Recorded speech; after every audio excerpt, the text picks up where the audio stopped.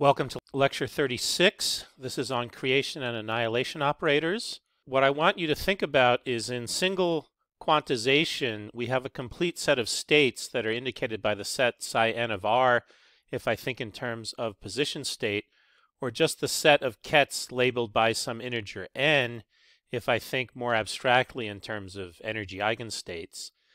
And what we want to think about here is how do we form many body states, n-particle fermionic states, where n has nothing to do with the n listed in those sets above.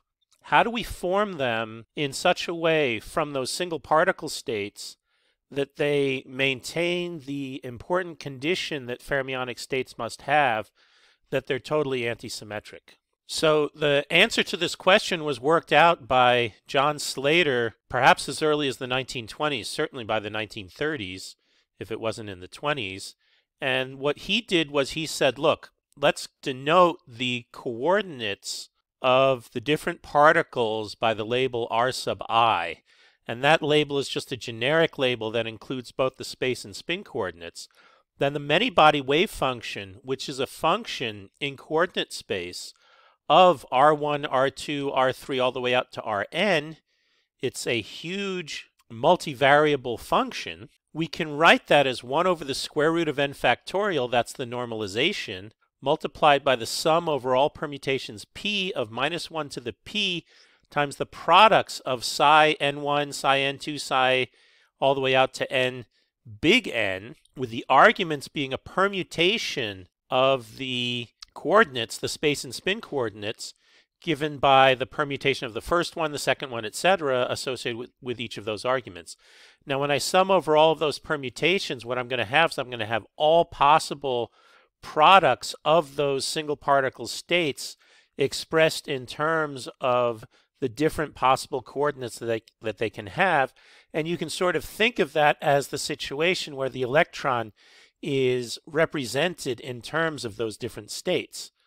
So summing over all of those permutations is what I need to be able to look at every possible many-body state, and the minus 1 raised to the power of the permutation, where that is equal to 1 if the permutation is an even permutation, and minus 1 if it's an odd permutation, is exactly what is needed to guarantee that that wave function will be antisymmetric under the interchange of any one of those two particles, or if you like, any two coordinates of the multivariable function. If I interchange any of those two coordinates, the function needs to change sign. Now, those of you that know linear algebra might recognize that that sum is actually the determinant of a matrix that would be formed by making columns of the size indexed by the different arguments. So I'd have psi 1 of r1, psi 1 of r2, psi 1 of r3, etc., all the way down to psi 1 of rn, and then I would have, that would form one column, and then I would have psi 2 of r1, psi 2 of r2, psi 2 of r3, etc. If I take the determinant of that matrix, that's exactly what this many-body physics wave function would be. Now, of course, this representation is really quite painful. If you think about it, all I really need to know is what were the different single particle states, and then I can construct the many-body physics wave function that is completely antisymmetric from them using this procedure that is written at the top of the page. And because it's notationally difficult to deal with these Slater determinants, there's a new formalism that was developed called the occupation number representation. Now, you've already had some experience with the occupation number representation when we talked about photons in the last two lectures, but here we're going to be looking at the occupation number representation for fermions, and there's a lot of differences between the photons and the fermions. And the way that the occupation number representation works is just like what we did with the photons. We're going to denote each of the wave functions that are going to be included in the Slater determinant exactly in the way that I just described. So let's take a look at some examples of that. The state 1, 0, 0, 0, etc. would just be psi 1 of r1. That would be a single particle state where the electron is in state psi 1. The state 0, 1, 1, 0, etc. would be 1 over square root of 2, psi 2 of r1, psi 3 of r2, minus psi 3 of r1, psi 2 of R2. Notice that the indices of the psi's are representing the two different states that I'm occupying, which are psi 2 and psi 3, and the indices of the arguments are representing the two different electron particles, which in this case correspond to 1 and 2, and the minus sign comes about because of the change in sign due to the permutation. The 1 over square root of 2 is, of course, just the normalization. Okay, so it's still going to be quite difficult to work with those states if every time I want to do something with them, I have to convert them into this determinant. If I was working with more than just, I don't know, maybe 3 or 4 of these states, it would be even hard to write down what one of these determinants was. And it can get to be very challenging to actually do any kind of a calculation. So what we're going to do is we're going to introduce some abstract operators in this occupation number space representation in the spirit of Dirac. And so we're going to take a C dagger K operator that's going to create the state K. And so it's going to only work if NK is equal to 0, and then it's going to replace the state with a state where the NK is being increased to 1. And the CK does the opposite thing. It only acts on a state where NK is equal to 1, and it's going to reduce the NK from 1 to 0 and destroy an electron in that state. Now, the Pauli exclusion principle tells us that NK can only be equal to 0 or 1, so we must have CK dagger squared and CK squared both equal to 0. And here is where things are very different from the photon creation and destruction operators. The photon creation operators, A dagger, I could raise that to any power because I could have an arbitrary number of photons in any given mode of the light or of the electric field that I'm representing. But that's not the case for electrons. For electrons, I can have 0 or 1, and that's it. In many respects, you may think that this makes the problem a lot simpler, and in many respects it does. However, we have to worry about something related to the change in sign that we're going to be encountering in just a moment that comes from the fact that the wave function for the fermions must be totally antisymmetric. Okay, so let's see how we're going to work this out. We're going to define the vacuum state as the state 0. You're familiar already with the vacuum state from photons. CK dagger acting on the state, that's the same.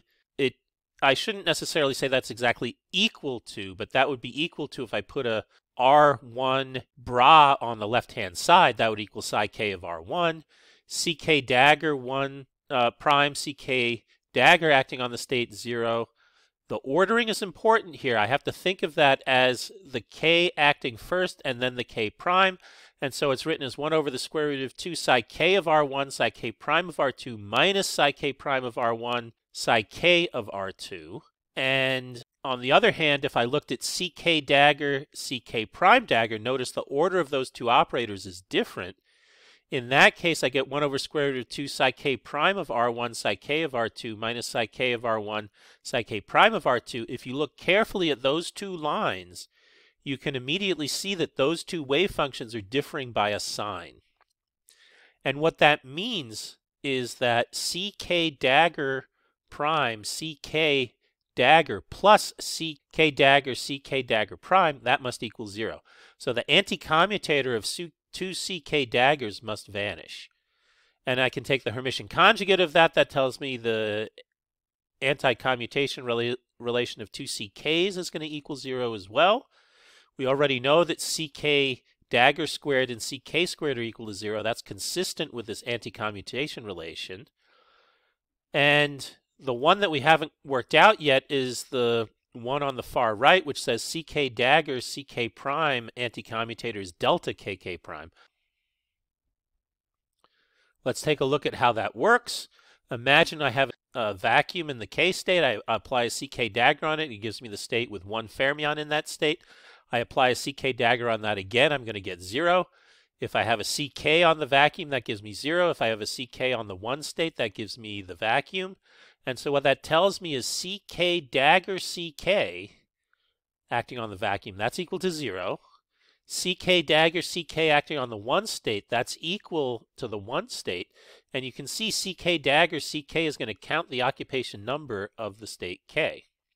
We're going to define NK to be CK dagger CK, and then NK, the commutator of NK with CK dagger, using those commutation relations that we talked about before, can simply be written as CK dagger CK CK dagger, because the term that I get when I subtract has a CK dagger squared, and that just equals CK dagger times the anti-commutator of CK with CK dagger, which I get by doing the add 0 trick, and that's of course equal to CK dagger. So we get the commutator of NK with CK dagger is equal to CK dagger. Similarly, if we work out the same thing with the CK operator, we find that the commutator of NK with CK is equal to minus CK. So this is very similar again to the raising and lowering operators for the simple harmonic oscillator. If you don't see that similarity, I encourage you to pause the video and go take a look at that. Just like what we did in photons when we summed over all modes, the total number operator is the sum over k of this NK. That's the total number operator. It simply counts the total number of fermions that are in these different occupied states. How do we represent operators? One-electron operators turn out to be actually fairly simple to represent in this situation. So let's look at a matrix element of a single particle operator between two single fermion states. So I have one state that's going to be denoted by L and sigma, and I have another state that's going to be denoted by L prime and sigma prime. This would correspond to an R prime, and I have the matrix element of this operator between those two states. If I go to the coordinate state basis, I can write that as an integral over R1 dr1 psi L of R1 chi sigma dagger. That should be a star on the psi L of R1, or you can simply assume that that psi is real. O hat of R1 sigma sigma prime, that is a general operator that is a function of R1 but is also a function of the spin coordinate, so it has a matrix structure to it. I get a chi sigma prime and a psi L prime of R1, and we'd have to do that integral. So there's a sort of one-to-one correspondence between this operator and the sum of this matrix element multiplied by a C dagger L sigma and a C L prime sigma, where L is labeling the spatial wave function and sigma is labeling the spin wave function. Now I know that this notation is often a little bit hard to directly follow because we're doing things like going from coordinate space and matrix elements into this second quantization formalism. So I want to carefully go through an example that shows you exactly what this means and how it works. So let's take a look at the momentum operator. The momentum operator is minus I h bar gradient if my states are plane waves given by 1 over the square root of v e to the I k dot r chi sigma, and I'm going to just call that phi of k sigma. Then the matrix element of the momentum, when that gradient acts, it's going to pull down an ik, so the momentum operator is going to just give me an h bar k. I'll have this integral of 1 over the volume, the integral over the volume of e to the minus I k dot r chi sigma dagger multiplied by this minus I h bar gradient chi sigma prime of e to the I k prime dot r. The gradient, as I mentioned, is going to just become h bar k. Because there's no spin dependence to this operator, the operator spin dependence is just a delta sigma sigma prime, and we're going to get a delta of k minus k prime as well. Because if k does not equal k prime, that integral is equal to 0, and if k equals k prime, that integral is going to give me v, and that cancels the 1 over v. And so what this is telling us is that if I work in the eigenstate basis of the operator, then when I calculate the matrix element is a diagonal operator given by the eigenvalue corresponding to the diagonal elements, or the states that correspond to those diagonal elements. So that tells me that this momentum operator in first quantization is equivalent to the following summation over kk prime sigma sigma prime delta sigma sigma prime delta kk prime. That's because the matrix element is diagonal. H bar k, that's the value of the matrix element, multiplied by C dagger k sigma ck prime sigma. And I can just write that as the sum over k and sigma, H bar k C dagger k sigma ck sigma. Or we can write that as the sum over k sigma H bar k and k sigma. Now I want you to pause for just a moment to think carefully about what this means. What this means is when I have an occupation of the state k, I'm going to get a contribution of h bar k to the total momentum. And it's the sum over k and sigma just says, and now go ahead and just accumulate that over all the possible states that you have. And if you think about that, that is what a momentum operator should mean, and it's rather comforting that when we go to the second quantized formulation, the representation of the momentum operator in a second quantized form has a physical meaning that makes sense. And if you're having any trouble with following why that physical meaning makes sense, I do encourage you to send me an email so that we can talk about that further. Okay, let's look at a spin operator. We use the Pauli matrices. SZ is 1/2, 1, 0, 0, minus 1. I'm using this Gottfried notation here with no H bar. So the sum over L of 1/2 C dagger L up, CL up, minus C dagger L down, CL down, or 1/2 the sum over L, NL up minus NL down. The S plus and S minus correspond to sum over L, C dagger L up, CL down, and the sum over L, C dagger L down, CL up. You can see that really makes sense. Let's look at the S plus. It says if you have something in the state that is down, replace it not changing the spatial state, but changing the spin state to up. And that's exactly what S plus does. Similarly, the S minus does the opposite. It takes a state that is in the up state and switches it to the down state. All right, we're now going to talk about two-particle operators. These turn out to be much more complicated. The most important two-particle operator for us is the Coulomb interaction between two electrons, which is E squared over Rij, or E squared over the modulus of vector Ri minus vector Rj. We have to look at the matrix element of this. We take the matrix element between two electron states because there are two electrons that are involved in this operator, the electron sitting at site I and the electron sitting at site J. So it's a two-electron state on the left as the bra, and it's a two-electron state on the right as the ket. And I can see there is a typo here. The bra should be L1 sigma 1, L2 sigma 2. The ket should be L3 sigma 3, L4 sigma 4. It looks like that 3 just didn't quite get copied correctly. And the operator, I put a 2 subscript on the operator just to denote the fact that it's a two-particle operator. And taking that matrix element, we then multiply it by C dagger L1 sigma 1, C dagger L2 sigma 2, C L3 sigma 3, C L4 sigma 4. And again, what you can think of that is it takes something in the state that corresponds to the 3, 4 coordinates, operates on it, and produces a state in the 1, 2 coordinates. That's kind of a way that you can think of this operator acting on the two-particle states of the fermions. So in this notation, the outer symbols, 1 and 4, correspond to R1, and 2 and 3 correspond to R2. It is very important that you remember this relationship because it's easy to confuse yourself and think about doing it in the opposite fashion. Again, 1 and 4 correspond to R1, 2 and 3 correspond to R2. So now when we write down this matrix element, we have an integration over R1 and R2. We have a phi star L1 sigma 1 of R1, a phi star L2 sigma 2 of R2. We have the operator, which is a function of R1 and R2. We have the psi L3 sigma 3 of R2, not R1. And we have the phi L4 sigma 4 of R1. And that's, again, using this rule that we just stated. All right, let's try to do this calculation in the case where the two-particle operator is the Coulomb repulsion, or in this case, we're going to just focus on a central potential that depends just on the distance between the two particles. So we're thinking about a two-particle isotropic interaction. We're going to evaluate this in the plane wave basis. So because the plane waves don't depend on spin, we're going to get delta functions on the spin between the 1, 4 and the 2, 3 electrons because those are the fermions that are being identified with one another. We put in the plane waves, we get a 1 over v squared, we get e to the minus I k1.r1 minus ik2.r2 plus ik3.r3 plus ik4.r4. We get the potential as a function of this distance between r1 and r2, and we get a integration over r1 and r2. So that is essentially copied on the next line. The only difference on the next line is that we've grouped together the terms that are functions of r1 in the exponential, and we've written down the delta functions corresponding to the spin.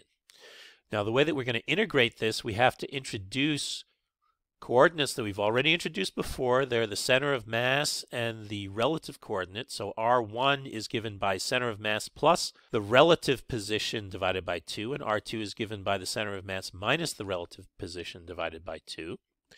We're assuming that these are indistinguishable particles, so the masses are the same. So we're not worrying about any masses in these definitions. We get 1 over v squared delta sigma 1 delta sigma 4 delta sigma 2 delta sigma 3, the integral of e to the minus I k1 plus k2 minus k3 minus k4 times big R, and then e to the minus I over 2 k1 minus k2 plus k3 minus k4 dot little r. V is just a function of little r, d big R, d little r. So the integration over big R can immediately be done. You see, it's just a exponential. And we know when we integrate an exponential like that over a volume, we're thinking about the volume as having periodic boundary conditions. Again, this is an integral that we did in the photon unit. That integral is equal to 0 if k1 plus k2 minus k3 minus k4 is not equal to 0. And if that exponent is equal to 0, that integral is equal to v, and it cancels one of the factors of 1 over v. So we end up with 1 over v, the delta functions for the spin, e to the minus I k1 minus k4 dot r. There we have used the fact that k2 minus k3 is equal to k4 minus k1, and we've used that to then simplify the exponential as just minus I k1 minus k4 dot little r. We have v of little r dr, and then we have this delta function of k1 plus k2 minus k3 minus k4. The delta function can be pulled out of the integral, and if you think about it, the 1 over v, it looks like I'm keeping the 1 over v out, that integral is the Fourier transform of this potential, and it's a function of k1 minus k4.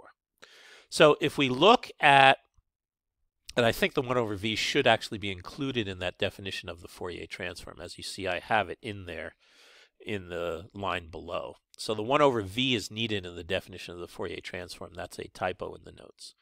So if I take v of r equal to e squared over r, you can actually do this integral exactly. I hope you have seen that somewhere in your calculations in different classes. If not, you can again send me an email and tell me you've never seen that before. I do have some notes on that somewhere that I can dig up and show you. You also can find it in a number of different physics textbooks. They'll show you how to do that integral.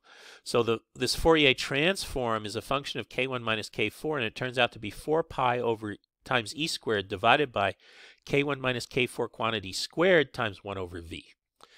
So now we take that matrix element, we plug it into the definition of the Coulomb operator in the second quantized formalism, and we get a 1/2. You might be wondering where the 1/2 comes in. That comes from what is called double counting because of issues related to the fact that the electrons are indistinguishable. And even though we decided that one of them is noted as R1 and the other noted as R2, they could be the same as vice versa, and so we actually have to have this 1/2 factor that is put in to avoid a double counting and counting the operator's strength is twice as big as it is. We multiply by that matrix element, 4 pi e squared divided by q squared times the volume. We have a sum over 3 momenta, which we call k prime and q, and we have a sum over the 2 spins. And we have a c dagger k plus q sigma, c dagger k prime minus q sigma prime, ck prime sigma, ck sigma. And this is set up in such a way that those guys will satisfy the appropriate momentum conservation that we have for this problem. Now, this way of dealing with the creation and annihilation operators goes over under the name second quantization. I've been using that name already throughout the lecture. You know, when you see something new like this, you really have to spend some time working with this operator formalism until you get comfortable with it. Now, you have a little bit of experience with it in our working with the photons. We're essentially spending the rest of the class focusing on giving you practice and training in how to use this operator formalism in doing calculations of problems that involve more than one fermion. These kinds of problems can be very important in condensed matter physics because we're constantly working on lattice models that include fermions, and this also includes in many cases spin models, because most of the spin models are coming from the spin associated with the electrons. If those electrons are localized, which can happen in many cases, then you don't need the full second quantization formalism of the electrons, because it's only the spin degree of freedom that is playing any role. But if you have what is called itinerant magnetism, or you're interested in things like superconductivity or metal insulator transitions or other things like that, then you have to work with the full degree of freedom of the electron. And then we find working in the second quantized formalism is very helpful and allows you to make progress much more rapidly than you would if we had to work with these, I will call it crazy Slater determinant notation, because it's really difficult to work with that when you're working with a large number of electrons. Okay, that's all that we have for lecture 36. In lecture 37, we're going to talk about some applications of how one works with these operators and get you some practice in manipulating them and using them so you can build up the experience that you need to become comfortable with working with these operators. And then we're going to look at some more applications and a very, very important model in condensed matter physics called the Hubbard model. We'll be talking about that for 4 of the remaining 5 lectures that we have.